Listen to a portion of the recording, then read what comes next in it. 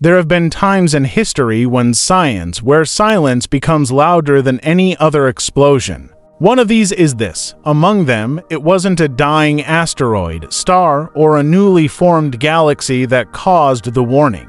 The silence was itself. The James Webb Space Telescope, orbiting and observing the universe from 1,000,000 miles away, deeper into space than any other before. The human-made instrument was observing a sector of space previously thought to be empty to the core, a dead space between galaxies, an omission from the cosmic map. What, then, it found there shattered that assumption. The quietest section of the cosmos, a shadow was seen by the telescope that was neither illuminating nor reflecting it. It was eating it up. And then something even more bizarre transpired. That darkness which moved deliberately and slowly as if it was aware we were observing.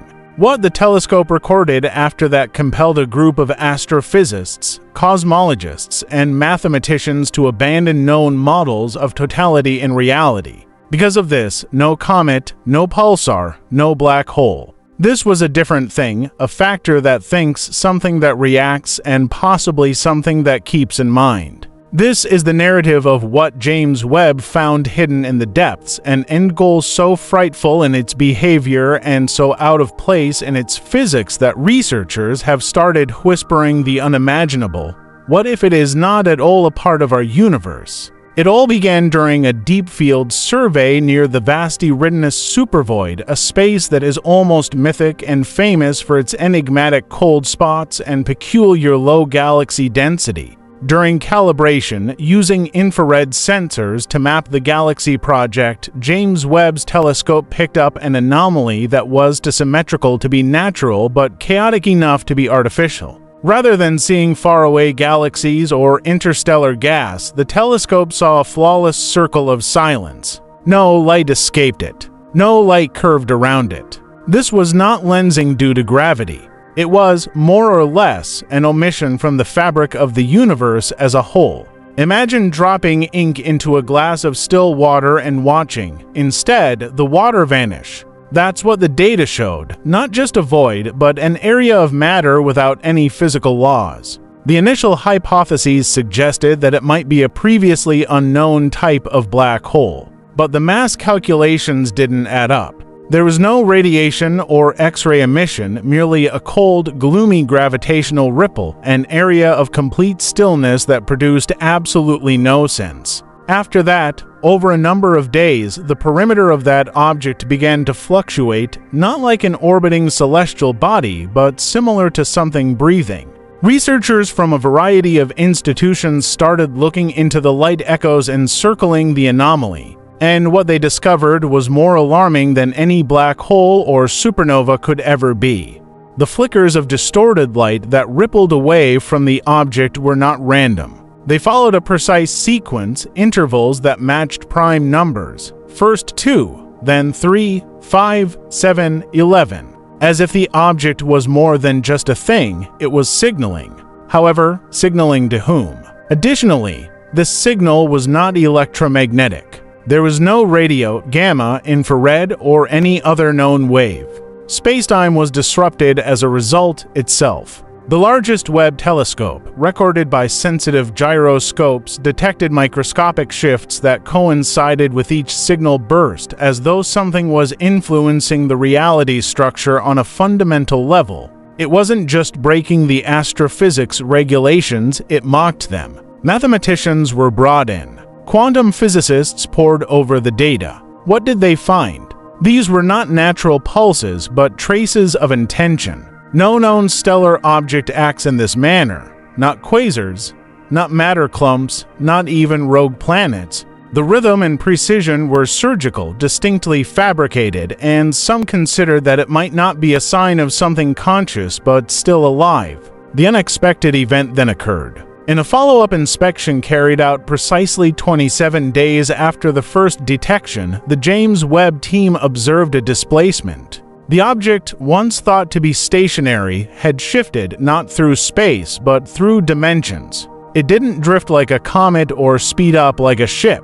It blinked like a flash that moves from one place to another, as if gliding through the fabric of the universe, not traversing it. It came back just 0.00 off from its original position, an imperceptible fraction to the human eye, but catastrophic to the calculations of scientists. Because anything that can displace itself without leaving a trail indicates that it is unconstrained by the speed of light. It means it's not bound by time. The only known parallel to this kind of behavior in quantum theory is real, instantaneous responses from entangled particles over great distances. However, this was not subatomic. This was a structure the size of a small moon acting as though the rules of traditional physics were merely a suggestion. When astronomers studied the movement, they found something even more terrifying. The pattern of its reappearances resulted in a spiral pointing inward toward Earth. After months of investigation, the team was no longer asking whether the object posed a threat.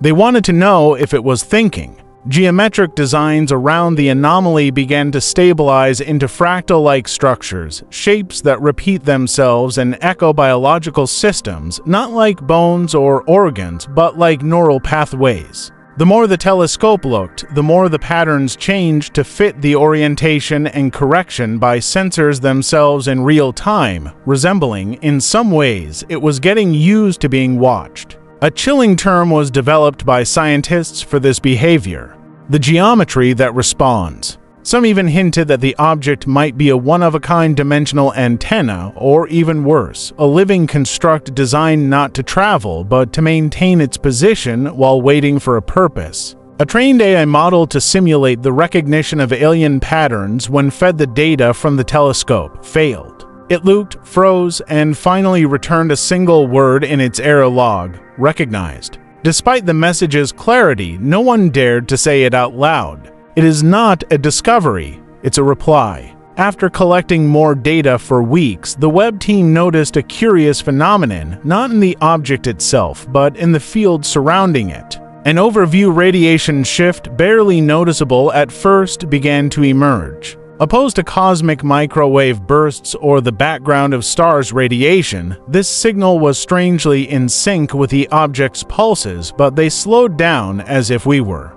Witnessing an echo analysis of the spectrum confirmed a chilling fact: the signal contained harmonic layers that weren't supposed to be present. Frequencies, not sorted by random but interspersed, emitted a pattern resembling musical chords. Some scientists started referring to it as the Song of the Void, but others weren't as poetic. They asserted that such a signal is almost impossible to manufacture without a deliberate mechanism behind it, not a chaotic star formation, but an engineered pattern. Even more troubling, harmonics in the waveform were not stable. They had a slight reaction to the Webb shifts in position. This resulted in a frightening hypothesis: there was no passive signal. It involved interaction. It was observing, measuring, and echoing, as if the goal was more than just broadcasting, it was observing. Despite the increasing panic behind the scenes, a collection of conceptual mathematicians was brought in to analyze the pulse's numerical structure. When that occurred, everything changed. Hidden within the signal's timing sequence was a mathematical concept embedded in a constant that does not occur naturally in known events in the universe. The prime lemur spiral, a set of prime numbers arranged in a spiral design that has long baffled theorists about its strange connection to nature. But here, it was precisely repeated at intervals. Between the distortions and anomalies, it was thought by some scientists to be a universal language, comparable to a mathematical Rosetta Stone calling card, or, even worse, an identifier. If that was placed by someone or something, a signature there would indicate that they comprehended the underlying structures of our reality. And what came next drove even more fear. When the order was formed into a three-dimensional graph, it revealed a complex helix, one nearly identical to the human genome's double helix.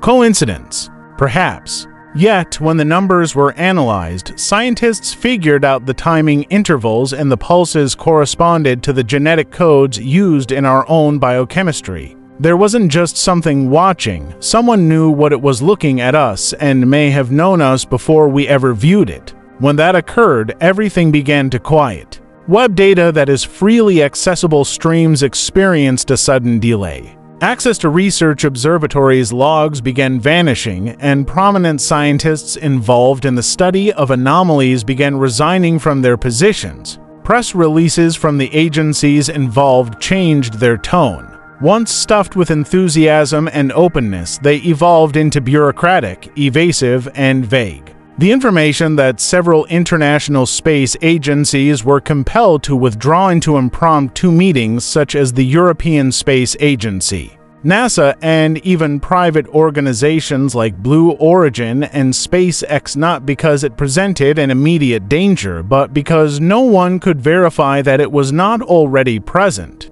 There were a lot of theories. Was it some kind of probe, a sentry, a warning beacon? The moment it was found was chilling in itself. It only appeared after the instruments we developed were capable of seeing it, which meant that it either existed continuously or waited until we were ready. But possibly, this was the most worrying aspect. Deep spacecraft from decades ago, such as Voyager and New Horizons, were long gone close to this area without finding a thing. This means the object is either disguised as standard instruments or, before, it wasn't there. As usual, the final act occurs silently. On the 48th day of targeted Webb observation, prior to the telescope being scheduled to switch to another area in space, something changed. The anomaly's signature disappeared, no pulses, no distortions, simply static. However, before that silence settled in, Webb sensors captured one final image,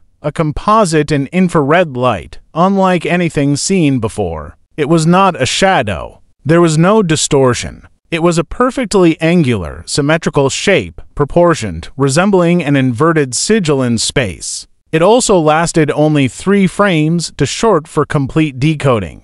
But fabricated intelligence analysis confirmed the structure was not random. It was geometric, made up of interconnected triangles, circles, and lines forming a recursive pattern. Then it disappeared. Since then, nothing has returned. Yet the data remains. There is still silence. And perhaps the most frightening of all is the possibility that whatever this was, it didn't leave. It simply stopped letting us see it. So, what did James Webb really see out there? A mute observer in the cosmic dark. A signal intended for those advanced enough or foolish enough to notice. Or maybe just a glitch in reality that we were never meant to decipher. The terrifying truth is this: the more we dig, the more we stare into the void, the more it appears to react. What we once believed to be an empty canvas is now starting to appear to be a mirror. And possibly, just maybe, something on the other side has finally seen us looking back. This discovery isn't about space anymore. It concerns what we are unable to understand. It concerns the possibility that we've started a discussion with an intelligence that doesn't use language, but geometry, rhythm, and silence. And the worst part? We still do not know whether it is attempting to communicate or to warn us. There is one certainty. James Webb did more than just collect data. It unlocked a door. And what lies in wait behind it could change everything we thought we knew, not just about the universe, but about ourselves.